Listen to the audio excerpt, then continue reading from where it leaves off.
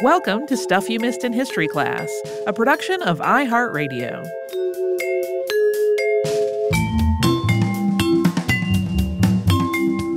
Hello and welcome to the podcast. I'm Tracy V. Wilson. And I'm Holly Fry. This is part 2 of an episode on Natalie Clifford Barney that was not planned to be 2 parts, but boy, did she get up to a lot.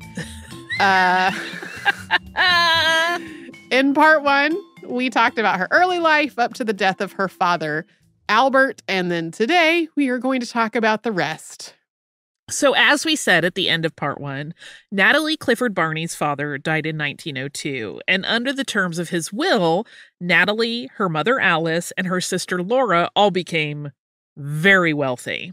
Alice started construction on a new home she called Studio House in Washington, D.C. In the words of biographer Suzanne Rodriguez, author of Wild Heart, Natalie Clifford Barney, and the Decadence of Literary Paris, quote, "Compared to other wealthy homes, Studio House was small. It had 2 basements." The sentence doesn't end there, but that is enough to give a sense that even if it was smaller than other rich people houses, it was still pretty big. It was a combined residence and studio space, and it had 5 bedrooms, 3 baths, a library, a room with a built-in stage, and 2-story studio room for exhibition and entertainment. Today, Studio House is home to the Latvian embassy. Yeah, when I read that sentence and it was just like, Studio House was small. It had 2 basements. Just the 2. I started laughing.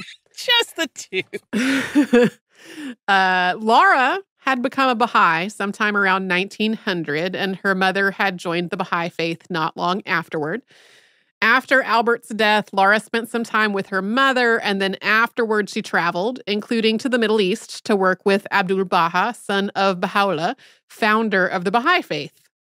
And Natalie moved to France. She had spent much of her time there since starting boarding school at the age of 11, and from this point, her permanent home for the rest of her life was in or near Paris.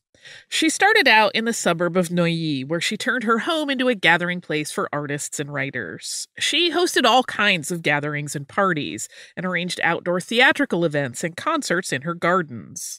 She staged plays by Colette, who we covered in a previous 2-parter, and Pierre Louis, whose 1894 book, Chanson de Bility, came up in our episode on the poet Sappho. She was friends with both of those people.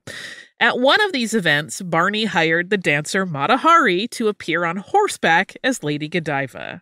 Of course, this was well before Mata Hari became notorious for being accused of spying.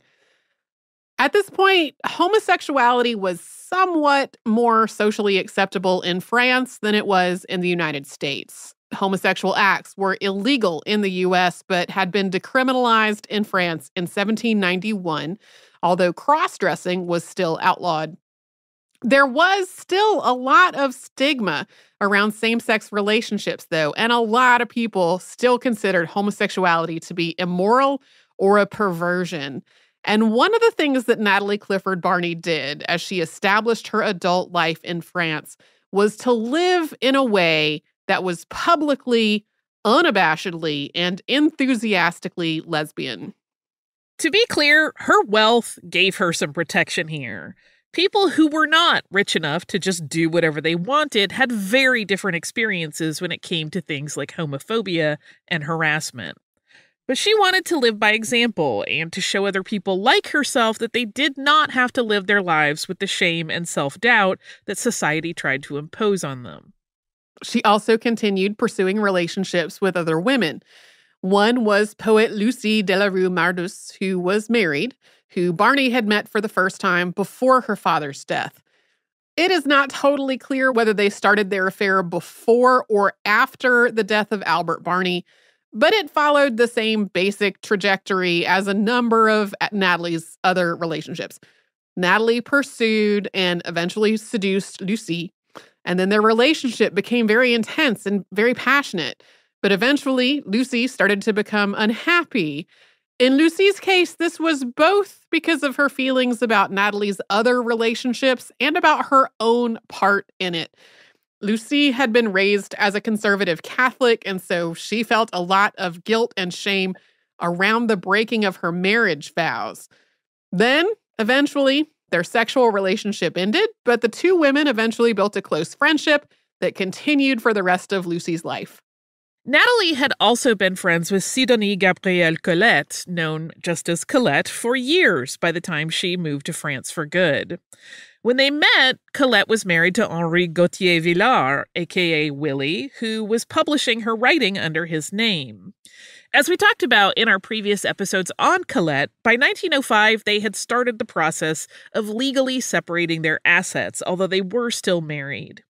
In 1906, Colette came to stay with Natalie for a time after leaving Willie. They had a brief affair, and then they resumed their friendship, which again continued for the rest of Colette's life. Yeah, Colette's relationship with Willie wasn't over yet at that point, but should stay with Natalie for a while in the interim. Natalie had continued to be close to her first girlfriend, Eva Palmer, who we talked about in part 1. But in 1907, the two women had a bitter falling out. Eva decided to marry Greek poet and playwright Angelos Cyclianos. They had met through Isadora Duncan. Angelos' sister, Penelope, was married to Duncan's brother, Raymond. As we talked about in our two-parter on Isadora Duncan, she was inspired by the aesthetics of ancient Greece, and the whole Duncan family had started doing things like wearing robes and sandals in an approximation of ancient Greek dress. Angelos also wanted to revive the literature and values of classical Greece. Eva had fallen in love with all of this and had fallen in love with Greece while traveling there.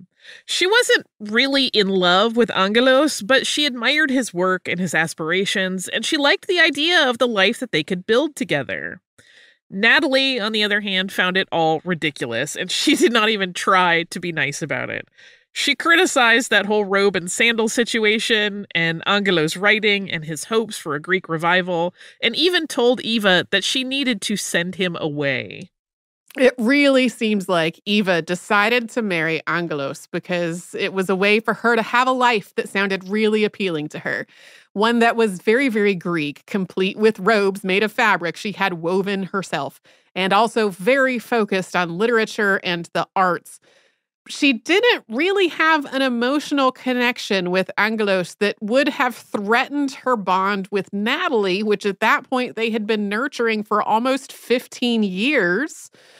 She did try to assuage Angelos' fears about Natalie by telling him that she loved him more than Natalie, while also telling Natalie that her relationship with Angelos could never replace the one that the two women had with each other.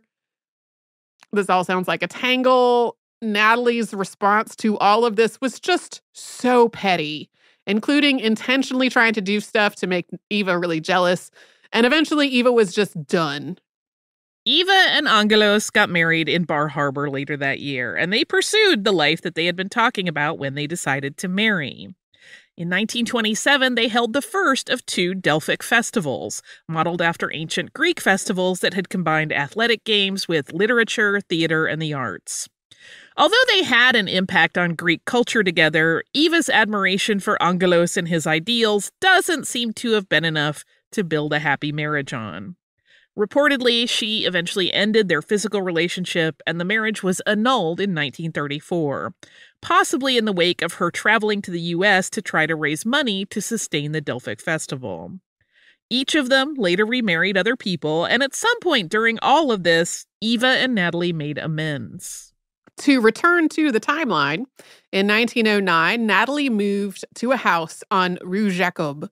It's possible that one of her reasons for wanting to move to a new place was that her landlord in Neuilly was increasingly critical of all these sapphic plays that she was staging out in her garden and the kinds of people that she was continually bringing together at her home. It is also possible, though, that she just wanted some kind of a fresh start. She had started looking for a new place to live in 1908, so that was not long after the end of her relationship with Pauline Tarn and her falling out with Eva. This move also put her into Paris proper, and in her words, quote, "Paris has always seemed to me the only city where you can live and express yourself as you please." We will have more after a break.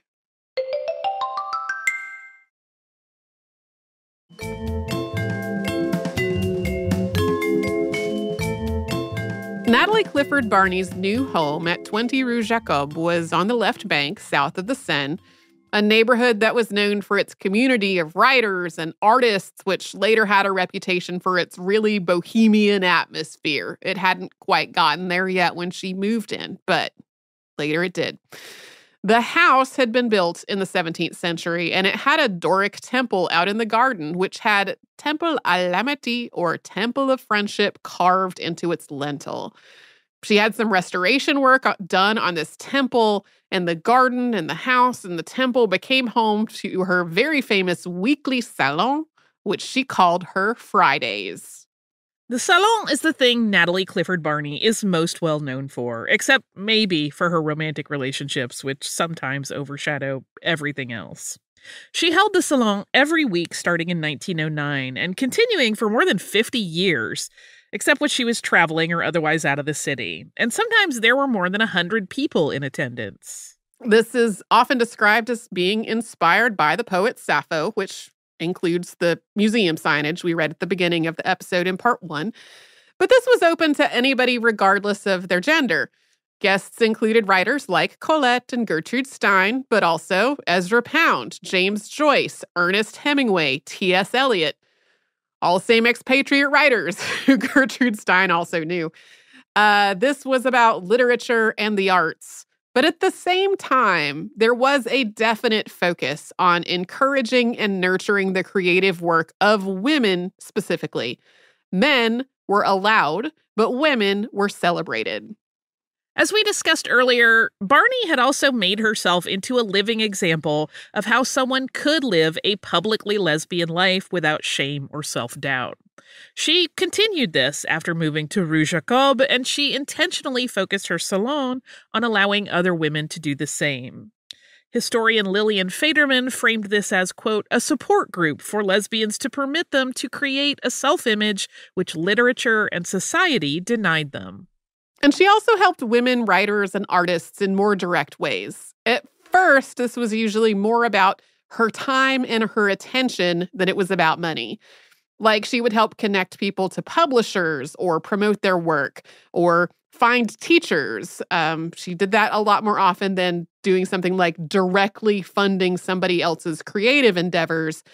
This shifted a little bit later on, but early in the 20th century, her encouragement of other writers and artists was more about helping people get attention and resources than it was about, like, becoming somebody's financial patron. Also in 1909, Natalie met Antoinette Coressin d'Elisabeth, Duchess of Clermont-Tonnerre, known as Lily, who was married to Philibert de Clermont-Tonnerre. They met through Lucie de la Rue Mardu, who we mentioned earlier. This would be one of Barney's longest relationships. We read from the marriage contract that they would go on to write together in part 1 of this episode, and they celebrated their anniversary on May 1st every year until Lily's death, with the exception of the years that they were separated due to war. Lily was a poet and a translator and had published the first French translations of the works of John Keats. In 1910, Barney was connected to a scandal that for once did not have to do with her love life. Her sister Laura had made a plaster copy of a sculpture and sent it to her mother's home of studio house in Washington, D.C., with instructions to keep it outside and covered and to have it sprinkled with water every day to allow this plaster to cure and harden. There are slightly different details of exactly what happened in various news reports and whatever, but like the point is there was a statue, it was covered up. This all seemed to go fine until one day the cover blew off of it, and it turned out this sculpture was of a reclining nude woman. It probably would not raise many eyebrows today, but for this nude woman statue to be out in front of a home in Washington, D.C. in 1910 just caused a lot of outrage. It was also rumored that Natalie had been the model for the sculpture. Not really clear whether that's the case. She does seem to have denied that, though. Scandal! Barney published 3 books that year. Éparpillement, Je me souviens, and Acte et Entr'acte. Éparpillement, or Scatterings, was essentially a collection of epigrams. Barney was known for having an epigrammatic wit. She would basically sit at the salon listening to what was going on around her and then toss off a very clever sentence or two. Barney's most popular published works were her epigram collections. Je me souviens was a prose poem about Pauline Tarn, also known as Renée Vivienne, which she had written years before, but she didn't publish it until after Tarn's death. And Acte et Entr'acte was a collection of short dramatic works and poetry. That same year, Barney also made friends with poet Rémy de Gourmont, who helped popularize Éparpillement after she gave him a copy. Rémy de Gourmont is who nicknamed Barney the Amazon, thanks to both her skill with horses and her reputation as a lover. He went on to publish 2 books that were pretty much fictionalized letters to her. They were Lettres à la Maison in 1914 and Lettres intimes à la Maison, which was published posthumously in 1927. In 1911, Natalie's mother Alice married Christian Hemmick, and her sister Laura married Hippolyte Dreyfus in a double wedding. Dreyfus was the first French Baha'i, and he and Laura each took the surname Dreyfus Barney. Hemmick was much younger than Alice. She was 61 and he was 26, so he was also younger than both her daughters. Neither daughter was happy about this, but it did seem like Christian made their mother happy. At the same time, this marriage was widely written about in tabloids and gossip columns, many of them implying that he was after Alice's money. After she put that money into an irrevocable trust that would eventually go to her daughters, the headlines started focusing on how much money she'd been willing to cut herself off from in order to marry this very young man. Alice's marriage fell apart during World War I.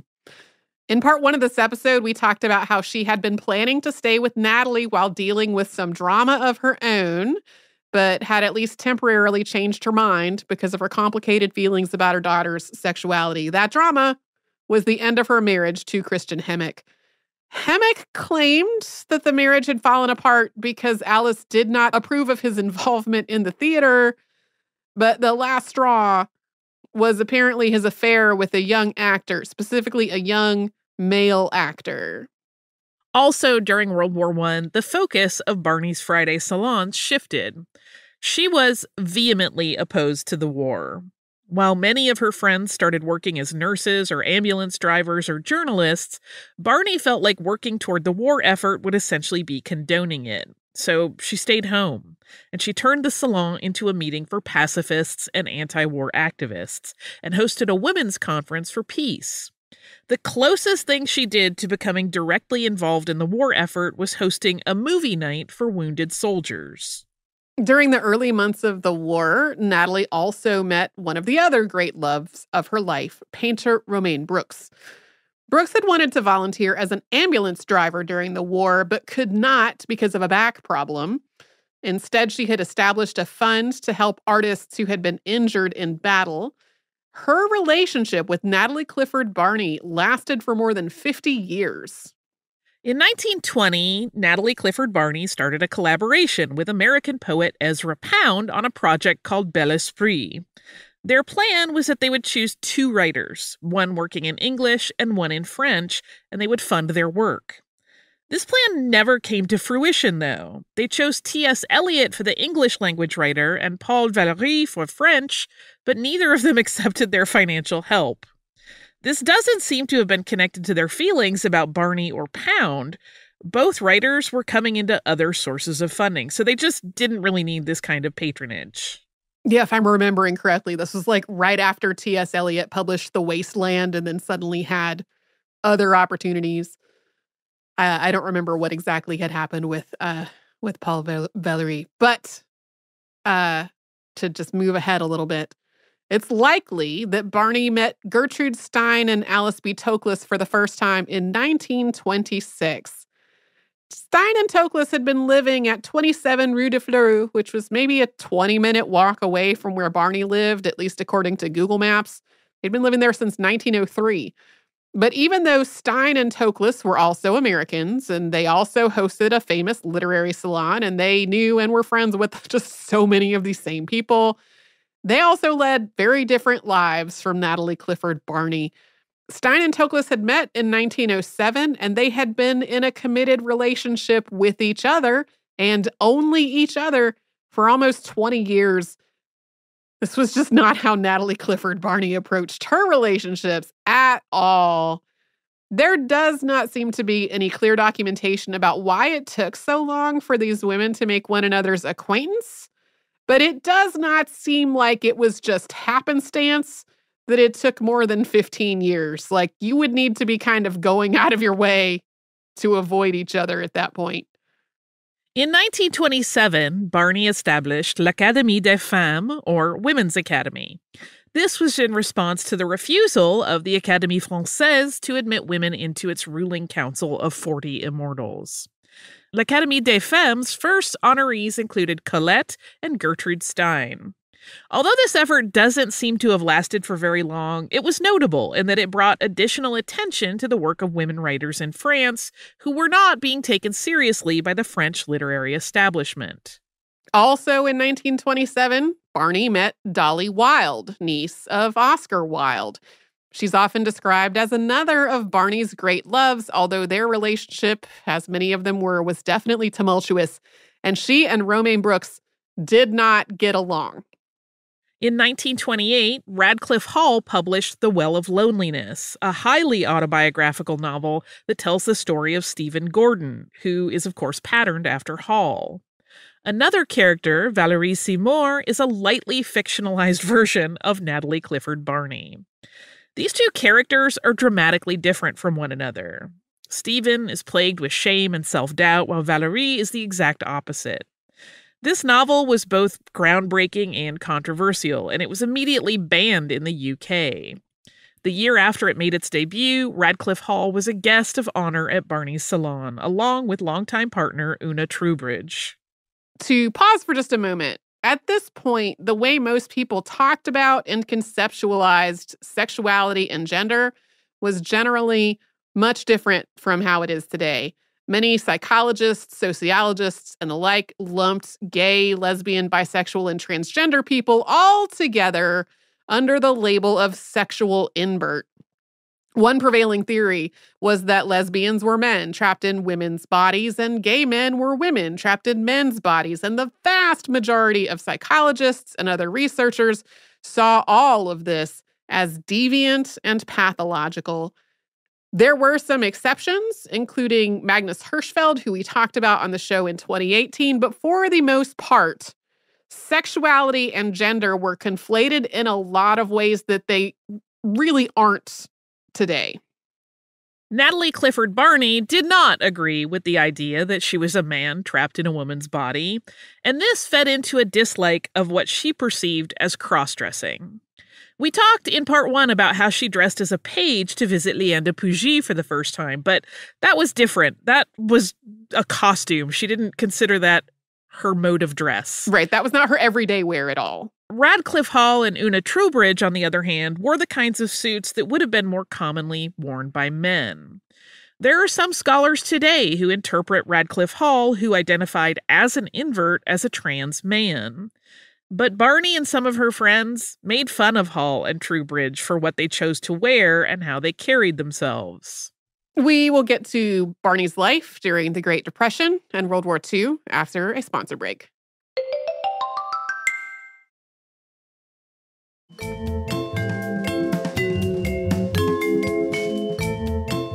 After the Great Depression started in 1929, many, but definitely not all, of the American writers and artists who had been frequenting Barney's salon returned home. So her Fridays were somewhat smaller, both in terms of their attendance and their extravagance, until the economy started to improve. Overall, though, the Barney family's finances just weren't too terribly affected by it. Like, Natalie and her mother and sister, they all had a lot of money. Alice had less money to access than her daughters did, so it does seem like she felt it a lot more, but there are times when Natalie seemed oblivious to the fact that there was a depression going on. Natalie and Romaine Brooks also took a trip to North America in late 1929, spending some time in New York before Natalie spent 6 weeks traveling with her mother. This was the last visit they had together. They were preparing for another when Alice died on October 12th, 1931. That same year, Romaine Brooks gave Natalie an ultimatum that either she end her relationship with Dolly Wilde or Romaine would leave. As we said earlier, Romaine did not like Dolly. Among other things, she found Dolly to be immature and shallow. She did not like Dolly's heavy drug and alcohol use. After kind of agonizing about what to do for a while, Natalie eventually chose Romaine, although Romaine did eventually allow her to see Dolly again. In the early months of World War II in Europe, Natalie made arrangements for Dolly Wilde to go to London. Natalie's sister Laura returned to the United States. Her husband, Hippolyte Dreyfus Barney, had died in 1928. And while he was a Baha'i at the time of his death, he was also Jewish by birth. The Nazis had also banned the Baha'i faith in Germany, and Baha'is faced persecution, mass arrest, and death under the Nazi regime. So, as the widow of a Jewish man and a Baha'i herself, Laura was at risk.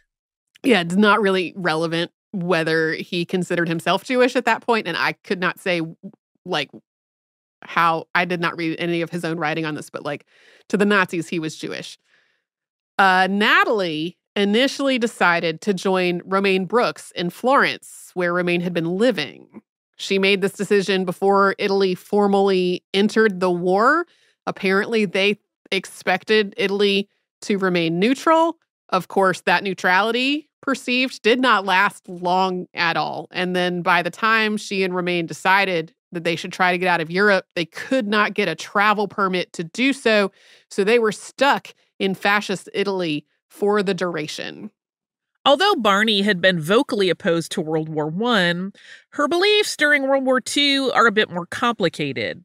As was the case with Gertrude Stein's working as a propagandist for the Vichy government during the Nazi occupation of France, it's not clear how much of this was her attempt to survive and how much reflected her actual beliefs. One of Barney's great-grandparents was Jewish, and she had previously written about her Jewish ancestry with pride. But under the Nuremberg race laws, one Jewish great-grandparent meant that she was mixed race. Her landlords at 20 Rue Jacob were also Jewish, and at one point during the German occupation of Paris, Nazis tried to seize everything from her home.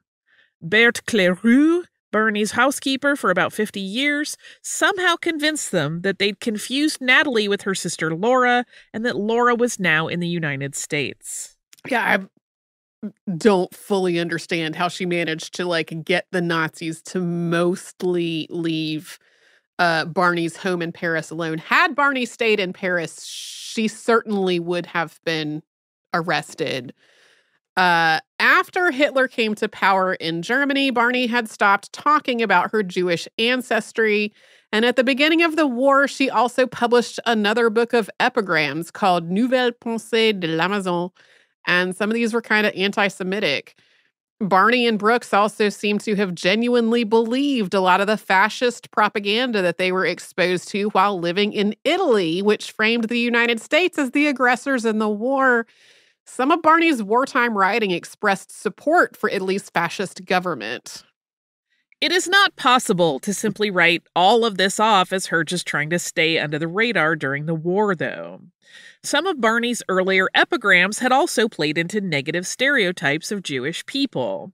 And while she had always been really ahead of her time in terms of things like same-sex relationships, her overall politics tended to be more conservative when she was aware of what was going on politically at all. She was close friends and collaborators with Ezra Pound, who was deeply anti-Semitic. At the same time, Barney also used her wealth and connections to try to get Jewish friends out of Europe and to support other people who had to flee.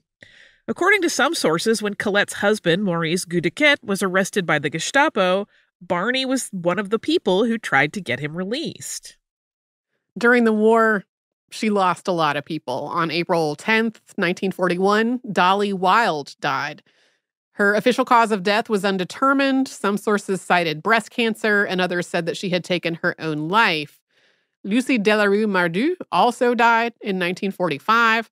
And Barney had other friends and former partners who died during the war. These were mostly unrelated to things that actually had to do with the fighting or the effects of the fighting.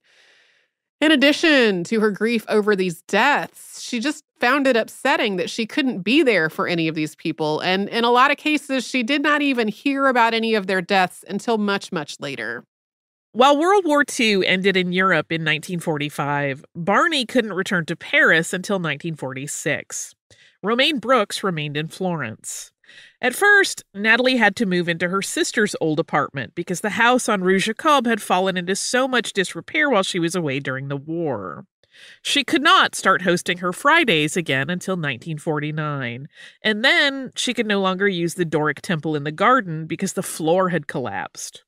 Food had always been a big part of these gatherings, and that was even more true in the post-war years.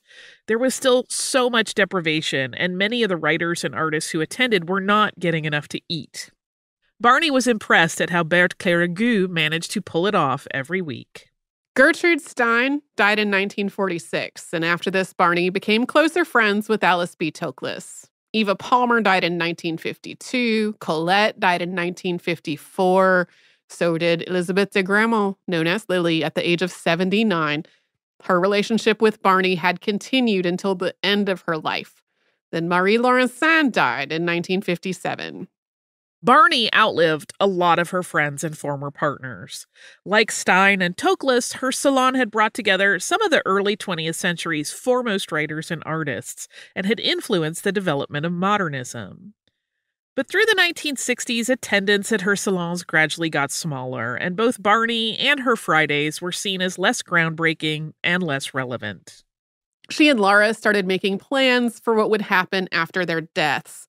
And they decided that rather than being buried by her husband in Montmartre, that Laura would be buried next to Natalie in Passy Cemetery, in a plot that had been given to Natalie by a friend several years before.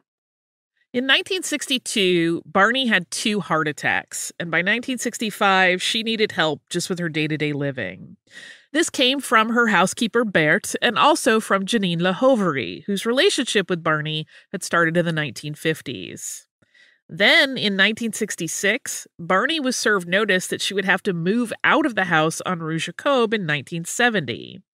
This 4-year notice was legally required, and the fact that it was given at all led to outrage, especially among the people who recognized the importance of the salon she had hosted there for so many years. The landlord started construction work on the property, which also raised people's ire, and used that as a way to make living there unpleasant enough that maybe Barney would just move out early. Yeah, the landlord seems to have sort of been like, maybe if I just turn the kitchen into a construction zone, you'll get fed up with this, and I won't have to wait 4 whole years.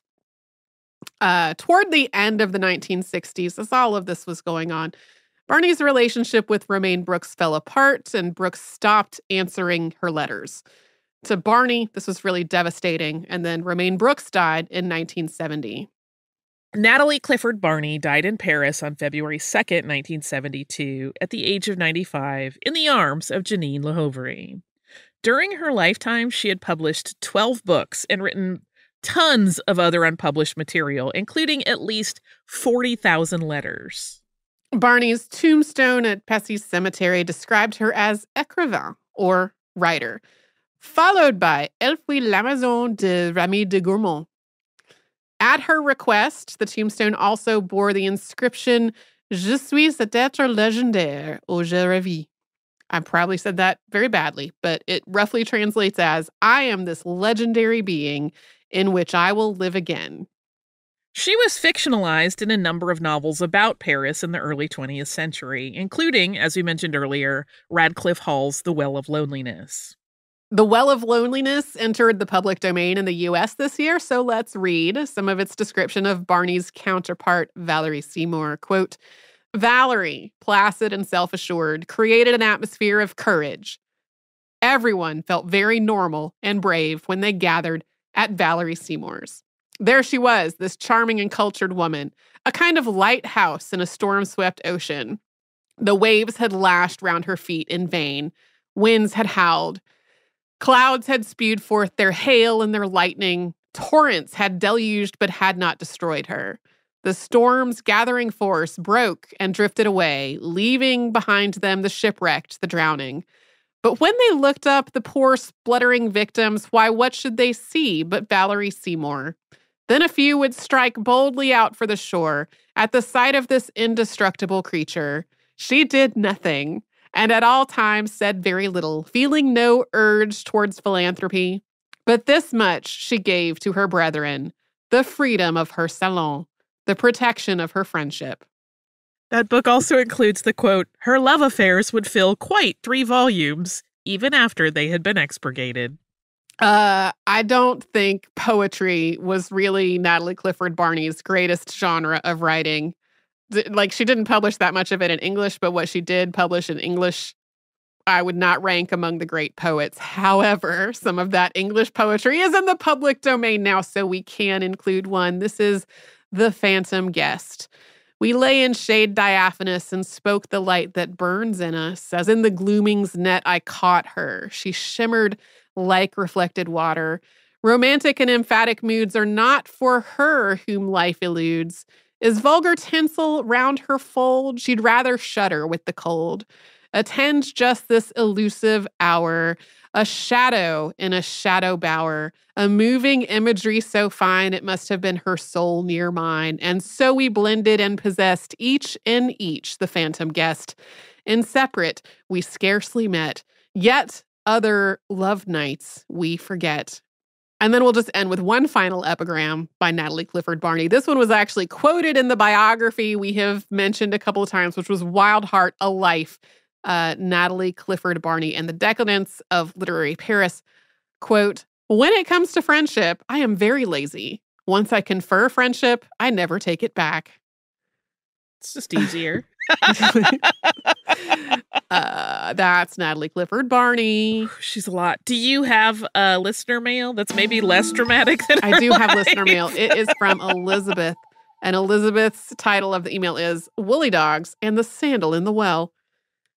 Dear Holly and Tracy, last week I was on my way to give blood when the portion of Unearthed about the Salish woolly dog came in. I had to sit in the parking lot and listen to it, even though I could have just hit pause. I'm a middle school science teacher, and I have just read an article with my students about genetic research done to find native dogs of the Americas. The article talks about how researchers were looking at mitochondrial DNA to determine which dog breeds predate Europeans in the Americas. They found that the Mexican and Peruvian hairless dogs, the Chihuahua, and the Carolina dog all predate Europeans, and the Chihuahua had DNA not found in dogs anywhere else in the world. The article also talked about some of the lost breeds, including the woolly dog. The article shared the old ideas that the Salish had allowed the dogs to be lost to interbreeding because of the availability of other wool sources. Next year, when we read this, I will be sharing the new understanding from this research. I love when I can bring new research into my science classes to show that our understanding of the world changes over time. Also, I appreciate your highlighting of the involvement of the tribal peoples in this work. Here in Idaho, we have many active and vibrant tribes, but it feels like my students are often presented with Native peoples as if they are just history and not part of our modern state and country. And then last night, I listened to the behind the scenes, and your discussion of the sandal in the well made me think of an exhibit I saw in France in the early 90s that featured the shoe that Marie Antoinette lost on her way to the guillotine. It was in an empty white room with blank white walls. The only thing in the room was the shoe on a pedestal. Elizabeth says, dust off your French, and had a link to a video about this. I feel like I would have followed the video pretty well if it had had captioning, but just trying to listen to the French was a little too fast for me to keep up with. As you talked, I could see something similar happening with the sandal, with long discussions of where it came from and how it ended up in the well. I particularly like your idea of a sibling prank. I know it is something my brother would have done. It just seemed like such an odd little bit of history. I thought you might enjoy it. Thank you for the many hours of entertainment and education, Elizabeth. Pet tax below. So we have Ziggy, a 13-year-old shelter mutt, and Goose, a 4-year-old cat found as a kitten under some hay bales. Had to be bottle fed for a few weeks. I sure have bottle fed some abandoned kitty cats before. Something that simultaneously I enjoyed doing, but also it was so much because I feel like this litter was like 6 kittens. It's so much work. That needed to we're just continually bottle feeding. And then we have Taya, who was taken in about 18 months ago when Taya's owner died. So sweet. This is a dog who is deaf and vision impaired and anxious, but such a sweet, little cute dog. I can tell from this dog has a very anxious face, I will say. I feel like I can tell that this is a little high-strung maybe. There's Friday, a 6-year-old Aussie, and Hank, the classroom turtle. Because you sew and said send other pictures, I'm really happy how this long jacket turned out, especially the pockets made from a thrift store curtain and lined with the cotton curtain lining. This is like a long jacket with a design of sort of flowery, leafy vines. I like it very much. Thank you so much, Elizabeth, for all of this. 100% of it. I love the animal pictures. I love the jacket picture. I love the turtle picture. I love the story of your experience with this episode and the behind the scenes. If you would like to write to us about this or any other podcast, we're at historypodcast at iHeartRadio.com. You can kind of find us on social media. We mostly just post the episodes being live. And you can subscribe to our show on the iHeartRadio app and wherever else you like to get your podcasts.